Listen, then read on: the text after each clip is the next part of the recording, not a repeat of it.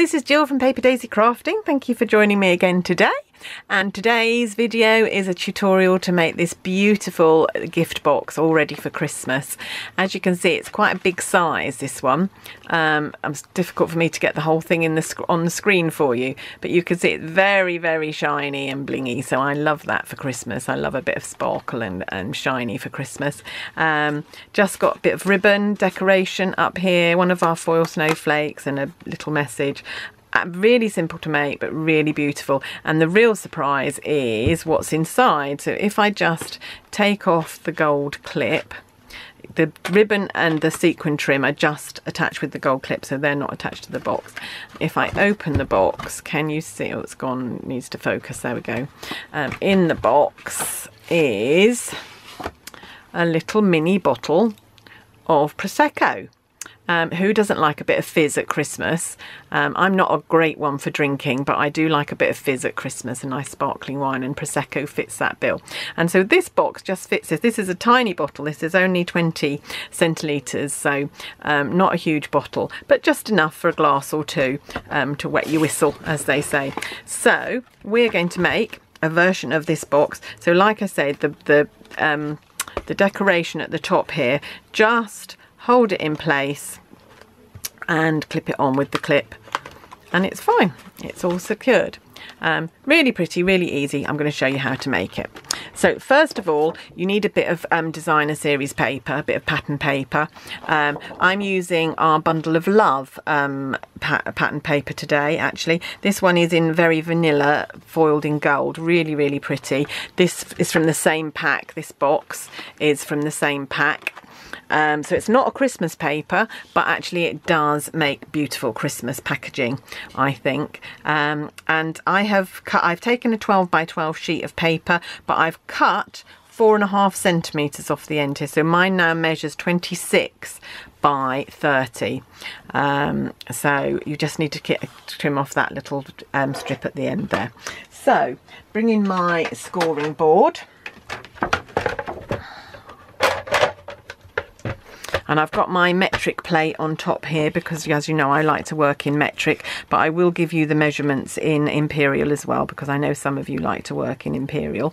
And what we're going to do first of all is we're going to score at 6 centimetre intervals. So we're going to score all the way down. This is on we've got the short side at the top here, okay, and the long side going down. So we're going to score at 6 centimetres, at 12 centimetres, at 18 centimetres, and at 24 centimetres. So intervals of 6 each time. Just go over those lines again to make sure they're nice and scored really firmly. And if you're working in imperial, I think this is about 2 3/8, 4 6/8. I'll work it out and put it on my blog, actually 7 inches and then so on. I'll work it out and put it on my blog so that you've got those all written down. Then turn the paper, so we've got the long side at the top, and then you just need to score at 4 centimetres. So just score along the base at 4 centimetres. That's all the scoring done. Put my scoreboard away and take my burnisher, my bone folder, and I'm going to burnish all of those folds so that we get nice crisp folds on all of those. So just fold where the score lines are, press down really hard. If you don't have a bone folder, you can use the handle of a knife or some scissors. There are lots of things you can use, but a bone folder does make the job a lot easier if you haven't already got one. And I use it. I don't think there's a day go by when I don't use my bone folder.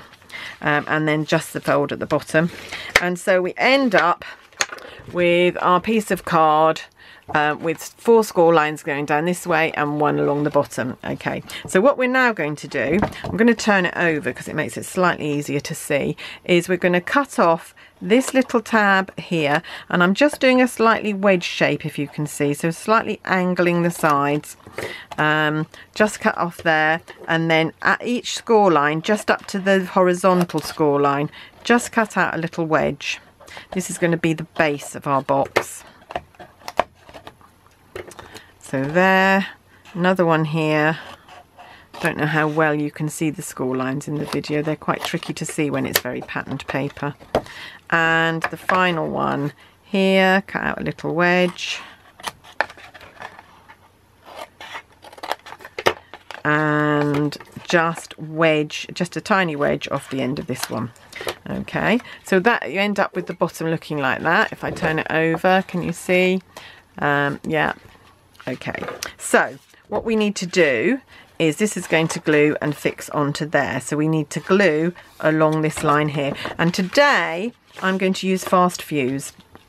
Okay, this is a really good adhesive for gluing boxes. It's really permanent and really quick and easy to use, as long as you know how. There is a bit of a knack, so let me see if I can show you. So you don't need too hard a pressure, fairly light pressure all the way down, and then when you get to the bottom you tick.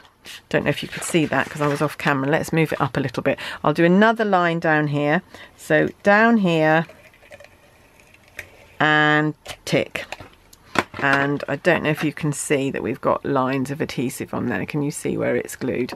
So turn it over and this will glue to here like so. There we go, that will meet, and you can see it's an instant bond with the Fast Fuse. Really great. Okay, so that's the basis of our box. What we now need to do is to fold in the ends there to make the base like that. Okay, so what I'm going to do is I'm going to glue on opposite sides here and here. I'm not going to glue, these two are going to fold in, and then I'll have one with glue on there and one with glue on there. Okay, so again I'm going to use my Fast Fuse. Down and tick, down and tick, down and tick. And on the other side, down and tick, down and tick, down and tick. Okay, there we go. And so now I'm going to push in the two that didn't have glue, and then I'm going to turn this around. Push in the two that didn't have glue, and then make sure the box is straight. Can you see that? Let me put it somewhere where you can see it. Make sure the box is straight and not skewed before you glue the first panel down, and then glue the other one. And because it's difficult to get any pressure on there, you might just want to take a ruler or something like that and just fix the bottom. Okay, so now we've got our basic box shape with a nice secure bottom, and it should be nice and secure using the Fast Fuse, because if we're going to put Prosecco in it, we don't want it to be dropping out of the bottom of our box, do we? Okay, so think about where your seam is, so make sure that's at the back, not at the front of your box. You're going to take how am I going to show you this? There we go. Going to just push.